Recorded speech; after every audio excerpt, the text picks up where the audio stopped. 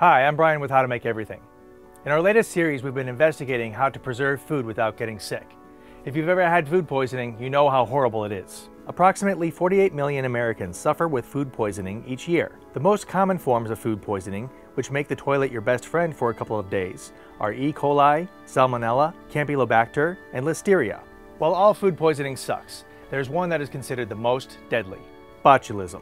Botulism is a rare and potentially fatal form of food poisoning caused by a neurotoxin produced by the bacterium Clostridium botulinum.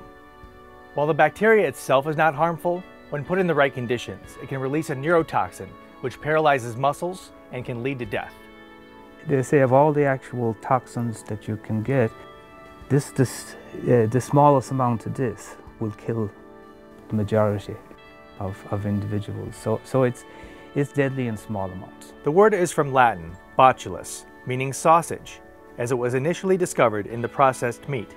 The toxin acts by interrupting signal transmission in the somatic and autonomic motor systems, without affecting sensory signals or mental functions. In basic terms, it prevents muscles from being able to function correctly. Mild cases cause drooping eyelids and facial muscles, while severe cases can actually impact your heartbeat function and breathing. Death occurs in 5 to 10% of people. While foodborne botulism is the most well-known, it is actually the rarest way to get botulism today, accounting for only around 15% of cases. There are other ways to get botulism poisoning. Intravenous drug users can get it through an infection at the injection site. Babies are also susceptible since they haven't yet built up an immunity to the bacteria like adults.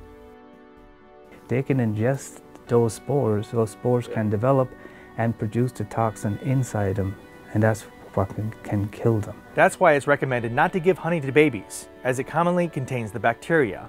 Foodborne botulism occurs most frequently from home canned foods with low acid content. In order for canned food to be safe, it has to have at least a 4 pH level of acidity.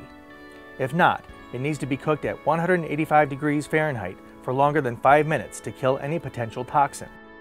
29 people in Ohio were hospitalized in 2015 after eating a potato salad at a church potluck that had been made with home canned potatoes.